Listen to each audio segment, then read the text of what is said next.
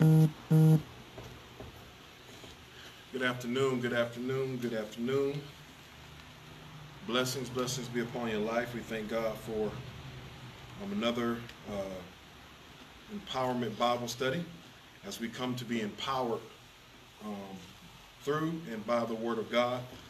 And I'm just thankful for all that God has done and all that God is going to do. We're going in a different direction as we transition into a new season and into a new time. I pray that you have enjoyed our discipleship training in the months that in the time that we spent in our manual. But as I spent time in prayer and following the leading of the Holy Spirit, we're going to at this present time, just not necessarily discontinue, but we're just going to go a different direction. What the Lord has put in my spirit is that it's time for us to discern the times,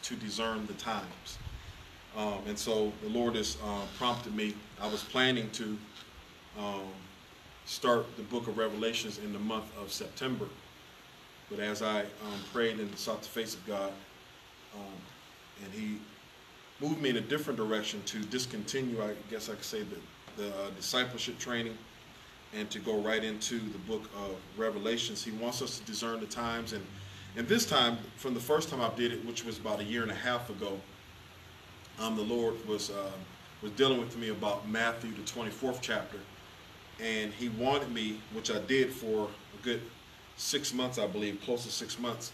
I was teaching out of the book of Revelations from January to about May, close to June, I believe. I was teaching from the book of Revelation. He wanted us to know what was to come. In the book of Matthew, the 24th chapter, when Jesus speaks to the apostles or to the disciples, they asked the question, how will we know the signs of the time? How will we know the end is near? So on and so forth. And Jesus begins to go into breaking it down. And then the Lord says, after I read Matthew chapter 24, He led me to go into Revelations and how they corresponded together. But this time the Lord has prompted me to go back into the book of Revelations, and this time to discern the times. Discern the times that we're in, that God is calling us as born-again believers through the Holy Spirit to discern the times, that we have a gift of discernment. We should be sensitive to the Holy Spirit and how the Holy Spirit is leading us. And I'm really encouraging the body of Christ to really stay in a place of consecration, which positions you to hear from God, positions you to see the things that God wants you to see. We are in a unique time because a lot of people have thought that this COVID virus would be done a month ago or 2 months ago, but we actually see that it is still here. And so we must discern the times. God, what are you saying? Now, even though this virus is still, as we could say, lingering on, that does not stop the work of the Lord. Let me encourage you, because this is a season of still birthing ministry. A lot of you, God has called you to do a work, and don't allow this time of the pandemic or this COVID virus to stop you from doing the work that God has called you to do. No, I encourage you to be obedient in this time. Whatever God is calling you to do or leading you to do or put on your heart to do, I'm encouraging you to go forth in it. Don't second guess it in this season. God is trying to speak to you in a clear way than He spoke to you ever before, so you'll know the signs of the times and that it's time for you to go forth. And I'm really encouraging the body to stay consecrated, like I said, which positions you to hear from God and follow the leading of God. Okay, very, very important times, because the reality of it is we don't know when this virus is going to, as I don't want to usually say, magically disappear, or we don't know when this virus is just going to fade out. But we must continue to do what God told us to do. And I know, a lot of born-again believers are kind of hesitant of stepping out on faith and doing some of the work that God has called you to do, or some of you have scaled back a whole lot, and I definitely get it. But in this time is really trusting in God and walking by faith. And so as an encouragement, follow the leading of the Lord and stay consecrated. Stay consecrated. That means continue to fast and pray throughout the week. We shouldn't have to do a corporate fast as a church for you to fast. No, as born-again believers, that should be part of your worship. That should be part of your lifestyle, that you should spend time throughout every day. You know, fast. You can really fast every day. You could take 2-3 hours out of the day and fast and really just spend time with the Lord without eating, and even if you could do it without drinking water or whatever the case is, get away from TV, social media, whatever it takes. But this is a time that we have to stay consecrated in our new season. You know, whenever you come into a new season, there is instructions. You know, God gave Joshua instructions. God gave Moses instructions. So we see God gave the apostles instructions. So we see the consistency throughout the Bible of whenever it was a new season or a new time, instructions was given in that time. So we're going to deal with, on this afternoon, in the book of Revelations, we're going to look at chapters 1 and 4, depending upon how the Lord leads us and how this goes. Hopefully we can get to chapter 4, but I'm going to really take my time and what the Lord wants us to do as we go through each chapter. As we go through each chapter, He wants us to be in prayer and beginning to discern, Lord, what things have been fulfilled, what things will be fulfilled. He wants us to be very prayerful and discerning of the times, and as we go through the scriptures of knowing what's been fulfilled, what is about to be fulfilled, or what's to come. He wants us to be very discerning this time as we go through the scriptures. Now, as always, I say that my two devices are turned the opposite way, so I won't be able to see your questions. But if you have any questions, please feel free to ask, and I will answer those questions after our study. I really encourage you. We are practicing social distancing, so I really encourage. Our church is really big enough for those of you that may want to come in and fellowship. If you desire to wear your mask, we definitely encourage you because of things that are in place. But we have enough room in the house of God to social distance. And so it could make it much easier for you if you have questions concerning our study on these next few months, which is going to be in the book of Revelations.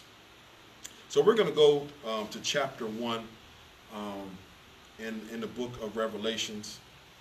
As Revelations, I'm going to open up with prayer before I continue on. Father in heaven, we just come to you right now. We thank you, Lord God, for this time. We thank you, Lord God, for the things that you've said, things that you're going to say, things that you're going to reveal, Father God, on this afternoon. We pray that you give us all the ear to hear what you have to say.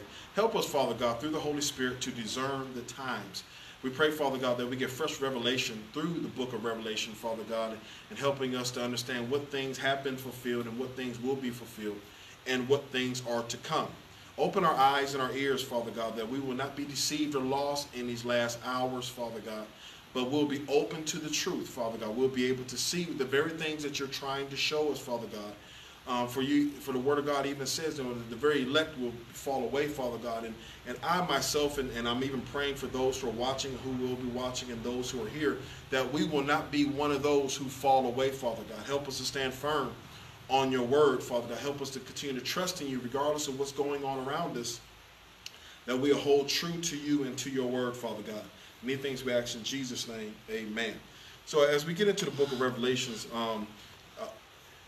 we have a couple different interpretations of apocalypse and apocalypse. And either one is dealing with unveiling, which is not covering, or unveiling the truth. Things are not covering the truth. Things are going to be revealed. And this is dealing with the unveiling of Jesus Christ. Now, we have to understand that our Messiah, our Savior, is from Genesis all through Revelations, as even in the Old Testament. We've seen our Savior appear at different times. And then we've seen our Savior in the New Testament appear in flesh. And we'll get into a lot of this. But this is the apocalypse and apocalypse. And so it's unveiling. That's what Revelation is. It's unveiling Jesus Christ. Unveiling, not covering the truth. God wants to speak and reveal truth to us. It kind of reminds me of even when Moses had a veil on his face. He came down from the mountain after spending time with the Lord. He had a veil on his face, and that's because after he spent time with the Lord, the glory of the Lord was on his face, and the children of Israel was afraid. And so what he would do is, after he spent time with the Father, he had put a veil on his face until the glory of God was no longer on his face. But it kind of reminds me of that. But in Revelations, we see things unveiling. So it's not a veil. This veil is now being removed so we can see the truth. So we're going to go scripture by scripture. And we're going to try to break down these scriptures to the best of my ability as the Holy Spirit is leading me to. If I do not touch on something, best believe I will be going back into chapters 1 and chapter 4. Just to make sure that I have brought out every point I can possibly bring out in chapter 1 and chapter 4. Here it is here in Revelation chapter 1, verse 1. The revelation of Jesus Christ, the unveiling of Jesus Christ, which God gave to him to show his servants. So God gave to his son Jesus to show his servants, John in particular, because he is the writer of Revelations, to us that are born again, and also to as chapter 2 and verse 3 deals with the 7 churches. So all those who are born again, we are the servants of the Lord. But he gave this to us to reveal, to unveil truth to us. It says things which must soon take place. So this is what God is speaking to us right now and saying that things that are soon to take place or already has taken place. God wants us to see the things that have already taken place and that are soon to take place this time. Okay? He wants us to know what's going on. All right? He says, and he sent and signified it by his angel to his servant John.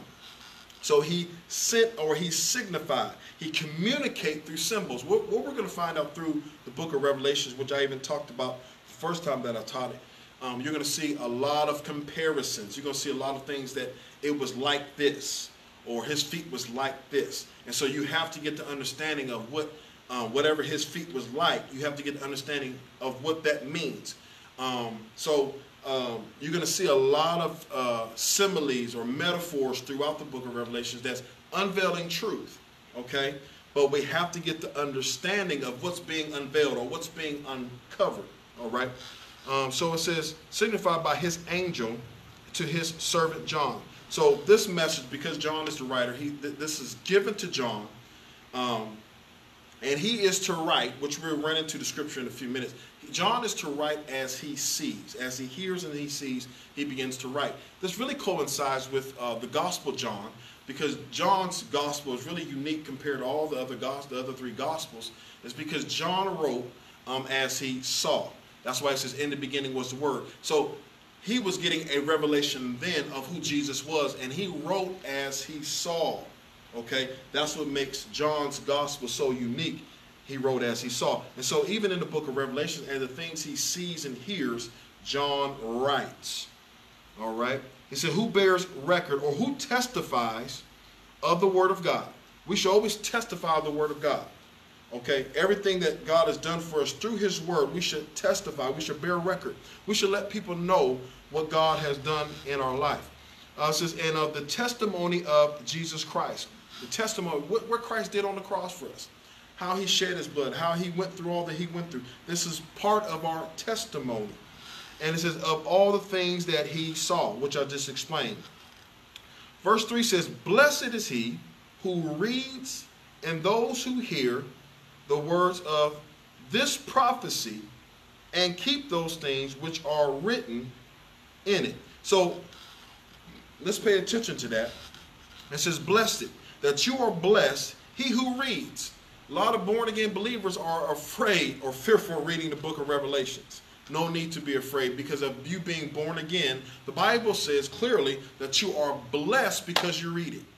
Listen, if you are born again, I don't care if you got saved just a few minutes ago to you got saved 30 years ago, 40 years ago. Listen, you are blessed when you read the book of Revelations because there is blessings, there is an inheritance that's for us. Now, those who are not saved and those of you who don't believe and all that, guess what? The book of Revelations is not going to sound too good for you as you read it. It's only for those who have repented. It's only for those who have accepted Christ that, listen, Revelations is not a bad book at all. But it says, blessed is he who reads it and those who hear. So not only just reading it, but have an open ear to what God is trying to reveal to you, what he's speaking to you. Now, listen, if you've never heard God speak to you before, listen, God speaks to you through his word. Okay, some of you, I hear God as clearly as I'm talking. I hear God speak to me that way. That's just the relationship I have. That's just the gifting I have. But you may not have that same experience, but that does not mean that God can't speak to you. And so God can speak to you through his word. I just want to encourage you that the more you read his word and the more you believe his word, the more God will speak to you through his word. So just because you can't hear him as I hear him, listen, you can still hear him because he speaks through us. His word is alive. His word is not dead. This is what God breathed. God breathed his word. He spoke his word.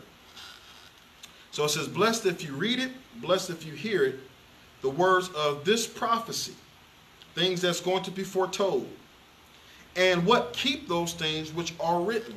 You got to hold on to it. Keep the word of God. That word have I hid in my heart that I might not sin against thee. You got to not keep that word just to avoid sin, but keep that word which keeps us close to God. Okay? Keeps us close to God. This is in it, for the time is near. The time is near.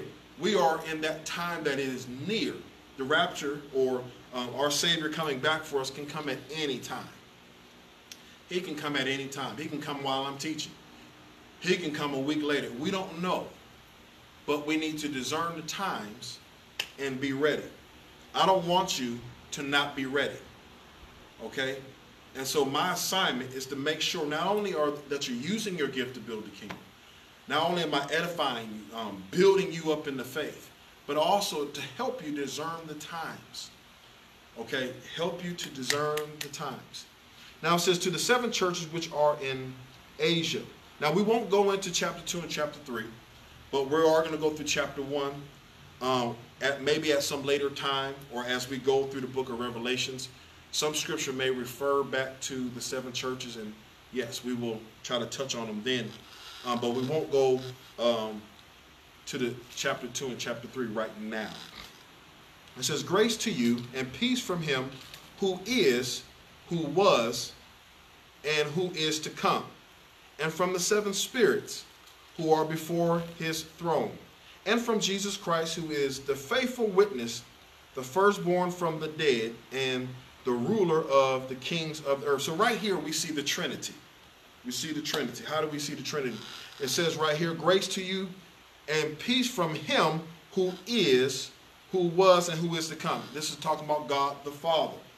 All right? He who is, who was, and who is to come. Then it says the 7 spirits who are before his throne. The 7 spirits deals with the Holy Spirit.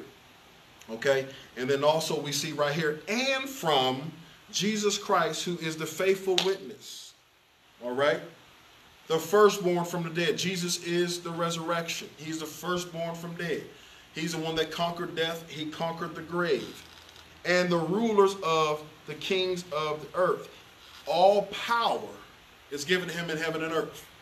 All right? This was given to him when he conquered death and the grave. When he conquered Satan, he took the keys out of Satan's hand. All power was given to him. It's to him who loved us and what washed us from our sins in his own blood. He loved us even before we loved ourselves. Even before we knew who we were, he yet loved us. Even when we were in a thought, he yet loved us. And it says he washed us from all of our sins, the blood that he shed on Calvary. And it says, and he had made us, watch this, kings and priests. This is part of our identity as believers. We are kings and we are priests. To the women of God, you are queens and you are priests. Okay, we're still priests. Regardless of if you're male, female, you're still priests. Why do we say you're still priests? Because you have the right to go to the throne of grace, boldly before the throne of grace. You have the right to go to God. Okay? The high priest, which I always talk about in the Old Testament, had to go for us. But now, because of what Christ did on the cross, we can now go to God for ourselves. All right? So we are kings and priests. We are royalty, and we are part of the priesthood. It says, to him, his God and Father, to him be the glory and dominion and forever. It says, look, verse 7, he is coming with the clouds, and every eye will see him, even those who pierced him, and all the tribes of the earth will mourn because of him. So it says, look, he is coming with the clouds. Now, as I study, some will say that this was the saints, but the clouds also represents majesty. It also represents his glory. When he comes back, he's coming back to judge. Now, we talked about our Savior. The first time he came riding on a donkey. And whenever a king rides on a donkey, he's coming in peace. But the next time our Savior comes, he's coming back for battle. He's coming back for war. He's coming back for his people. So it says he's coming with a cloud. He's coming to judge. He's coming in royalty and all of his majesty. It says everyone will see him. Okay? Everyone will see him. It says even those who pierced him, talking about the Jews. The Jews that pierced him. All right? They will see him. All right? And it's going to be a terrible time if you're not in Christ when our Savior comes back. It's going to be a terrible time for those who are the unbeliever. But it's going to be a glorious time for us that are in Christ. This is the reason why the believer should not be worried, because if I am in Christ and I'm doing the things that God has called me to do, I'm living according to his word, and I'm walking by faith, and I'm being obedient. Listen, there is no need to worry. Okay, I want to comfort your hearts. Even though we're discerning the times, I want to comfort your hearts. It says all the tribes of the earth, all the tribes, all the other nations mourn because of him. Even so, amen. So when he comes back, this is all that's going to take place. He says right here in verse 8, he says, I am the Alpha, I am the beginning and the end. I am Alpha and Omega, the beginning and the end, says the Lord, who is and who was and who is to come, the Almighty.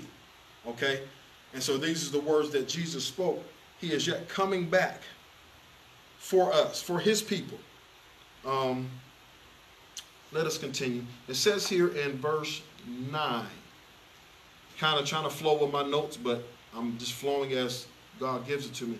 It says, verse 9, I, John, both of your brother and companion of the tribulation and kingdom and patience of Jesus Christ, was on the isles that is called Patmos on account of the word of God and the testimony of Jesus Christ. So he was exiled.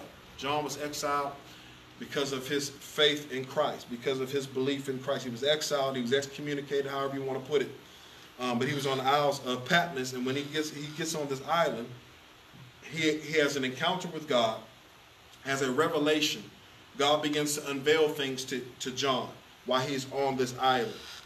And that also encourages us as we draw closer to God. God will unveil and reveal things to us. He will reveal the end times to us. As he revealed it to John, the Bible says he won't withhold any good thing from you. So revealing the end times and revealing things to come, God won't withhold these good things from us. He will allow us to discern and to know so we can get our house in order. Okay? Remember, he's coming back for this temple, not this natural temple. He's coming back for this temple where the Holy Spirit lives within. So he's giving us an opportunity to get your house in order. Okay? He's giving you an opportunity to get your children in order, get your spouse in order, get your cousin in order. He's giving you an opportunity to minister to them, to pray for them, to encourage them, to get themselves in order, because no man knows the day nor the hour that he may appear. Verse 10 says, I was in the Spirit on the Lord's day, and I heard behind me a great voice like a trumpet. So he was in the Spirit. So he has I guess the easiest way, Apostle Paul had a similar situation where and Paul said, I don't know if I was in my body or out of my body, but I had an encounter, I had an experience. And so here is John having something very similar to what to Apostle Paul was talking about. This could be very well an out-of-body experience in the things that he is seeing. Okay? But it clearly tells on the Lord's day. And I heard behind me a great voice like a trumpet. saying, I am the Alpha and Omega, the first and the last. And what you see, this is what I talked about, write in a book and send it to the 7 churches which are in Asia. And it talks about these 7 churches. So it says, what you see, the things I'm going to reveal to you. It says, write these things. Verse 12 says, and I turned to see the voice that spoke with me. And when I turned, I saw 7 golden candlesticks. And in the midst of the 7 candlesticks, one was like the Son of Man, which this is our Messiah. He was clothed with a garment to the feet and with a gold sash wrap around his chest. Now the gold sash wrap around his chest is usually one of rank, or a king will wear that type of sash. Okay, so our Savior being the King of Kings and the Lord of Lords, he is about royalty. Once again, as we start to get into these similes, these metaphors, it says, verse 14, the hair on his head was white like wool and white as snow. So it was like wool and it was like snow. Okay, so what does like wool and like snow? It deals with purity. All right, it deals with eternity. It deals with majesty. That's what white deals with. So we're seeing right here, this is not something you take literally, because it was like this. What he saw was something like. All right, a lot of people try to give this as the description of Jesus. All right, which it is, but we're looking at getting an understanding of what John saw and what things were like. It says his eyes were like a flame of fire. Okay. Now, in my studying, and there's probably other things that you will find also, it deals with the knowledge of the secret in the heart. And I think that lines up with, now when you look into somebody's heart, you can see their soul they talk about. You can see what's really going on with them. And so Jesus' eyes being as a flame of fire. We know God is a consuming fire. He consumes everything that's not like him. Okay, so these are the things that it is like. It's verse 15 says, and his feet was like fine brass, as if he refined in a furnace. Now we have a lot of scripture that talks about being tried by the fire. You know, we're like gold being tried by the fire. And we also see this in Daniel, the 10th chapter, verse 6. But his fine brass, or refined as fire, his feet was dealing with the firmness. Okay? The firmness of his feet. Then it says here, and his voice as the sound of many waters. Okay? When he spoke, it sounded like many waters. And this deal is dealing with the power of his words. That when he spoke with power. He spoke with authority. So how that yet aligns to us that are in Christ. We must speak with authority. We must speak with power. Okay? Just as Jesus went, as they give this description of his feet and him going through the fiery furnace, we also go through the fiery furnace. Okay? And God refines us. And he firms us in him. All right? So all these things still correlate to us as believers. Then it says, verse 16, and he had in his right hand the 7 stars, and out of his mouth went a sharp 2-edged sword. His appearance was like the sun, of shining brightly. So we know here it says, and in his right hand was the 7 stars. And it's dealing with the sword of the Lord. And out of his mouth was a sharp 2-edged sword, and his appearance like the sun shining brightly. And that's also dealing with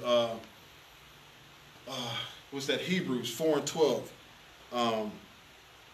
His word being like a sharp 2-edged sword. So we're just going through the things that John is saying, and we're going to talk about these 7 stars, which are the 7 angels, or the 7 pastors, or the 7 ministers. So this is what he says, in his right hand he had these 7 stars, and out of his mouth went the 2-edged sword. So he had a word for these pastors. These 7 stars were the pastors or the ministers of the 7 churches. And so he has a word for them. Now, like I said, we're not going to get into chapter 2 and 3 as he gives a different word for the 7 churches. Verse 17 says, when I saw him, this is John, I fell at his feet as though I were dead. Then he laid his right hand on me, saying, do not be afraid. I am the first and the last. I am he who lives, though I was dead. Look, I am alive forevermore. Amen. And I have the keys of Hades and death. And so we talk about Jesus was humanity, Christ was spirit. So Jesus did not go into Hades. Christ, spirit, went into Hades. So Jesus died. Jesus' body is what laid in the tomb. And the Bible talks about the same spirit that yet resurrected Jesus, yet resurrected us when we believed. So it was Christ, it was spirit that resurrected him. And he's letting us know that he lives forever, forevermore. So if Christ lives forevermore, then we also that are in Christ, we live forevermore.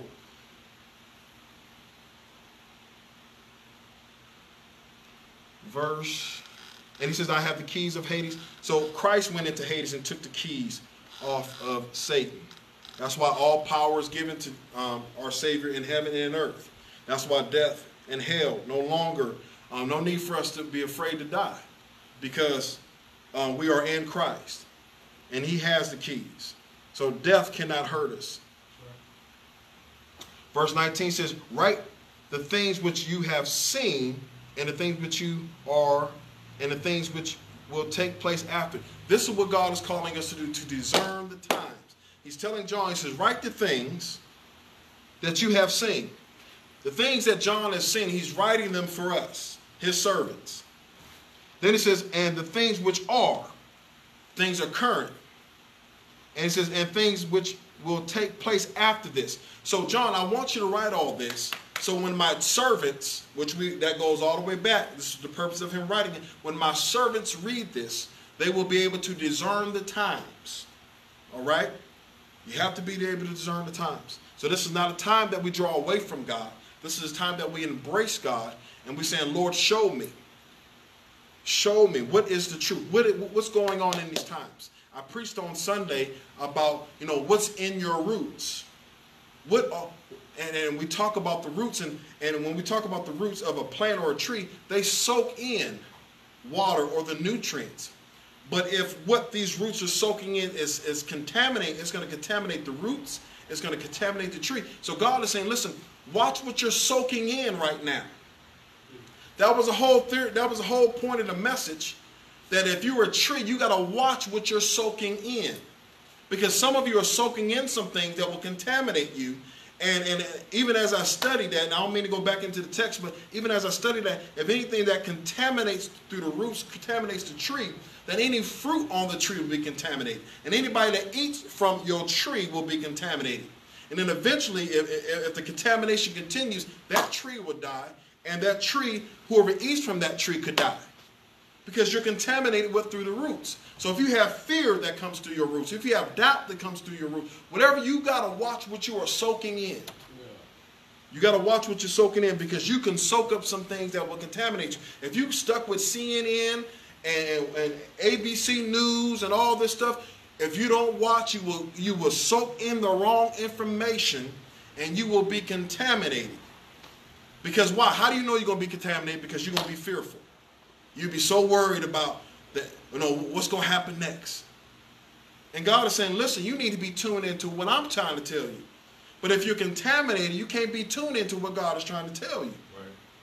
So we are in times where you have to discern. Don't let the stuff that you're hearing on the news and stuff you're seeing on Facebook and all this, don't let that stuff contaminate you.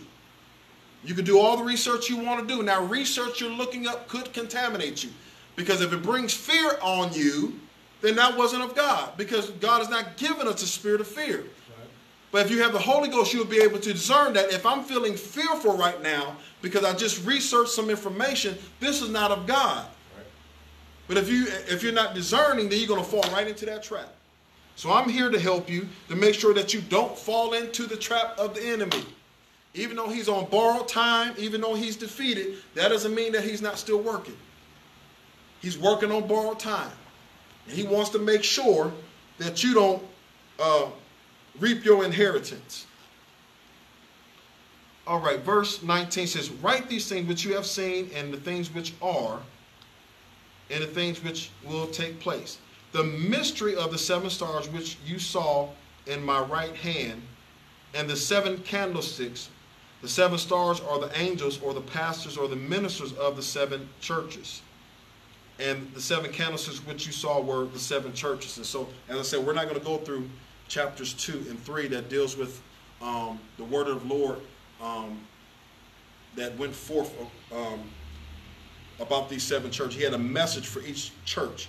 So we're not going to get into that right now, but as the Lord leads us, we will get back into that. I want to go to chapter 4. Chapter 4 deals with the things to come. When we get to chapter 4, after he gives his message to the 7 churches, it begins to unveil the things that are to come. All right? And so as I'm praying and as I'm studying and as I'm getting understanding of each of these scriptures, and listen, when you study the book of Revelation, there's going to be a lot of information that's going to be thrown at you. I can't write it all down, so I may talk about some things that you may not know. I may talk about some things you do know. You may find some other things in your studying, but it talks about the things to come. So these are the times where, from chapter 4 and on, God wants us to be prayerful and really start to discern, like, Lord, really reveal to me what's going on in your world. What has came to pass? You know, what seal are we on? These are things I'm praying about right now. What seals have been broken? What things have been fulfilled? What things are about to be fulfilled? These are the times that we're in, people of God. These are the times that we're in. All right? So that's why you have to draw closer to God. But it says, after this is those, when the Lord spoke to the 7 churches, he says, after this I looked. And he says, and there was an open door in heaven. So the open door thinks that something is about to be unveiled. Something is about to be revealed in heaven. He says, the first voice I heard was like a trumpet, which we see in chapter 1, speaking with me, saying, come up here, and I will show you things which must take place after this. Now, when he tells him to come up here, he is going to the 3rd heaven. You're going to find out why it's the 3rd heaven, because that's where our Savior resides. We got 3 heavens. We got the heaven when you go outside and look. Then we got the 2nd heaven where Satan's dominion is, or his kingdom. And then we got the 3rd heaven. All right? And there's scripture to back up as far as Satan be the prince of the air. So we don't see him in the 1st heaven, but he's in the 2nd heaven. All right? Even that kind of reminds me of even Daniel, when Daniel prayed and he was fasting and he was wondering why he didn't get the word, because there was a war going on between the 2nd and the 3rd heaven. Okay? So we're going to get to all this, but he's telling him to come up here. This is what even Apostle Paul experienced. He experienced a 3rd heaven. And after he experienced being in the 3rd heaven, it ended up being a thorn in his flesh, where a messenger of Satan was to buffet him. All right? After he had his encounter.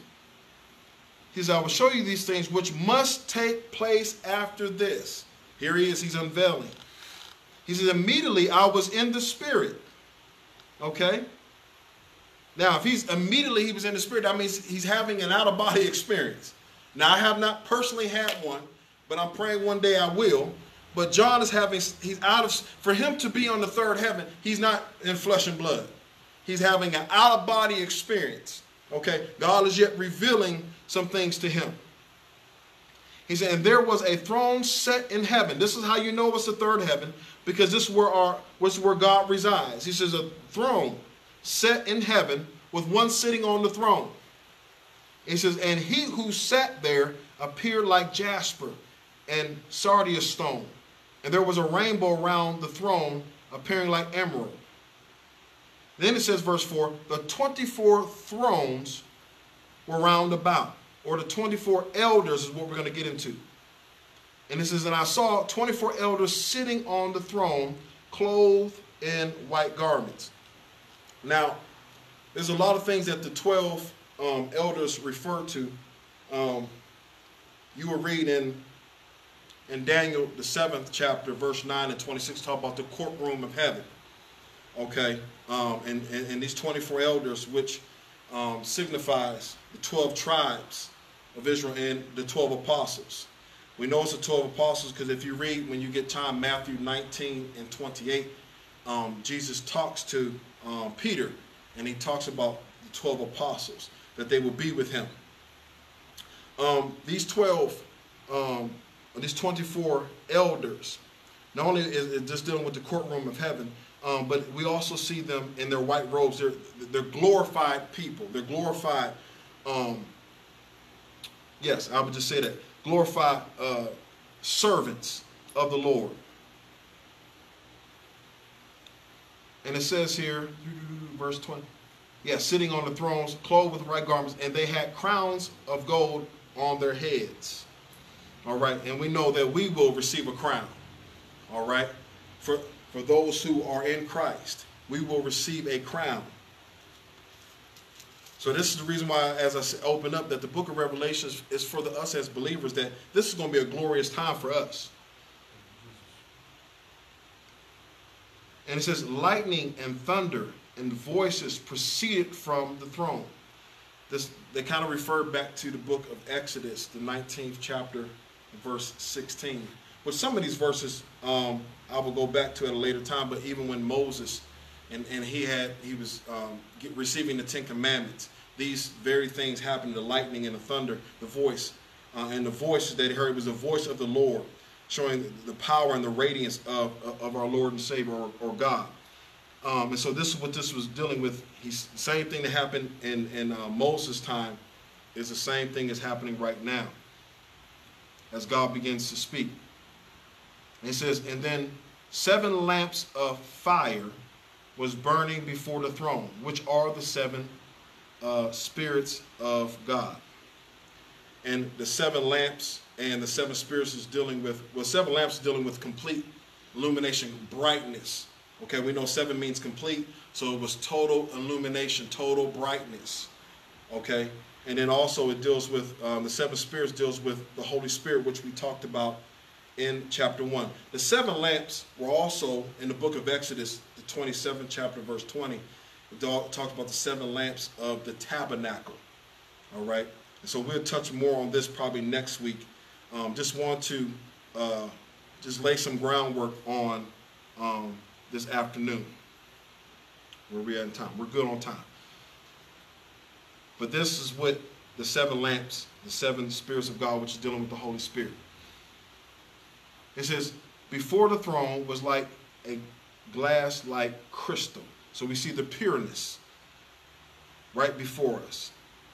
The sea of glass was like crystal, the clearness, the pureness of it, the purity of it. It says, in the midst of the throne and around the throne were 4 living creatures, or living beings, covered with eyes in the front and in the back. Okay, so these, there's a term that's been very popular, and I've heard of it, but I just became somewhat really hip to it. And we use hybrids. And these 4 beings were animal and man.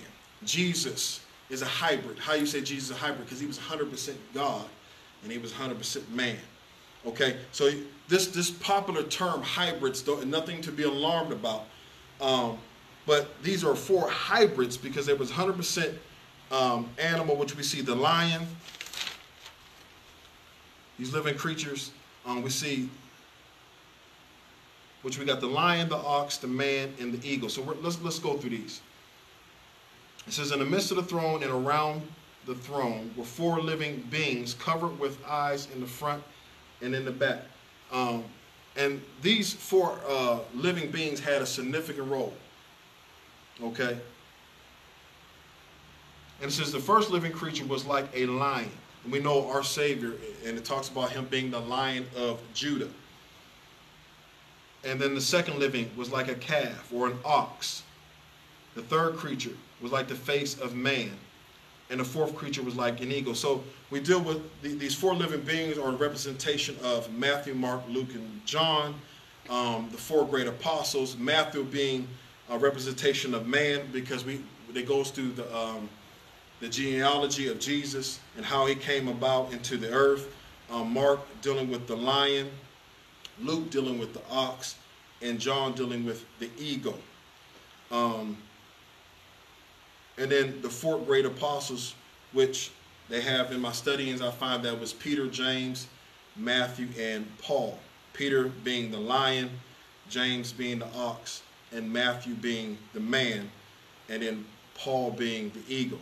These are just some of the things I found in my studyings. Probably other things that I will run across as I get back into my studying. But these are these 4 living beings, and they were around the altar with the 24 elders.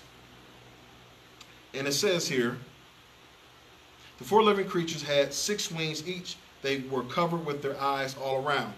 And so it kind of, if you have to go back to the book of Isaiah, the 6th chapter, where the seraphims, they was worshiping God.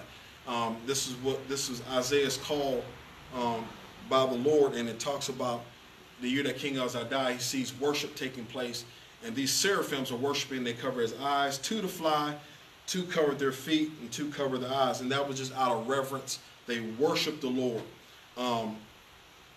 as they were in his presence. And so we see the same thing that's taking place here. They're reverencing God, and they're honoring him. And it says, all day and night without ceasing, they were saying, holy, holy, holy, Lord God Almighty, who was and is and still to come. So that their assignment was to worship the Lord all night long. This was their assignment, to worship him all day and all night. And they sung, holy, holy, holy, Lord God Almighty. So as these living beings that was assigned to worship God, we also are called and assigned in a commandment to worship the Lord thy God. And he's the only one that we will worship and adore. So as we go through this, don't get so caught up in, I'm trying to break down a lot of what the 24 elders, and it's more to the 24 elders. I just couldn't write everything down. But then also with the 4 living beings, you know, as we go, we're going to see this come back up, and I'll break down and add more things to it as we go. But it says here in verse 9, when the living creatures give glory and honor and thanks to him who sits on the throne, who lives forever and ever, the 24 elders fall down before him who sits on the throne and worship him, who lives forever and ever. And they cast their crowns before the throne, saying, you are worthy, O God, to receive glory and honor and power, for you have created all things, and by your will they exist and were created. And so even Colossians 1, first chapter, verse 15, 16 talks about that all things that were created by Jesus. Jesus is the Word. And when God spoke, the Word went forth, and all things were created, visible and invisible. But when we deal with the one part I didn't bring out was the eyes that was before the 4 elders, and behind deals with full of eyes. And those eyes represent wisdom, represent power, represent creation and omniscience. Okay, all knowing. So they had this gifting of wisdom, power, omniscience, and creation. They had this ability. This is with the all eyes. They were able to see all things. As you know, the one scripture that I love quoting now is, I think it's Proverbs 15:3, that the eyes of the Lord beholds everywhere, beholding good and evil. And so we're going to stop there on this afternoon. If you have any questions about chapters 1 and 4, anything I may not have brought out, any questions you have, please feel free to ask. Like I said, it's so much that I found in my studies. I could not write everything down, but I wrote what I believe that would be important, and to make sure that you at least got the understanding of the scripture and the text and what was being, what John saw, what was being unveiled, or what was being revealed. And so I will do a light review of chapter 1 to 4 on next week, just in case I may have missed some things. I know a couple of things I did not fully bring out, and I will try to bring those things out on next week. But then also we're going to go into chapter 5 and chapter 6. So I'm encouraging those who are watching, listen, to study up, to go through chapter 1 and chapter 4 again. I'm going to go through it again and try to bring out some more points. But then also, let's study chapter 5 and chapter 6. And if any questions that you may have on that, we will deal with those on next week. So listen, God bless you. We are, like I said, in a new time, new season. So we will not have Thursday Bible study. We're just going to have one Bible study, which is on Tuesdays at 5:30. We will have our normal worship service on Sunday at 10:30. We will still pray afterwards, after our Bible study on Tuesdays, and then we'll go downtown on Thursdays from 6 to about 7:30ish. We go down there. So we will have these things in place, and then as the months go on, we'll be incorporating back our Saturday prayer. Depending upon how the times are going, we will incorporate those things back as time go on. So listen, God bless you. Thank you all for tuning in. Once again, if you have any questions, please feel free to ask, and I will try to address those questions after the study. And I pray that you got something out of our study on today. Let's continue to dig. I'm digging. I'm growing. You continue to dig and grow with me. And let's see what the Lord is saying in this time for us. I'm praying that your discernment heightens. I pray that it increases. I pray that you stay consecrated in the season as God reveals and unveils the things that he wants you to see and know. Once again, I thank you for your time. Be blessed, and we will see you on Sunday. God bless you.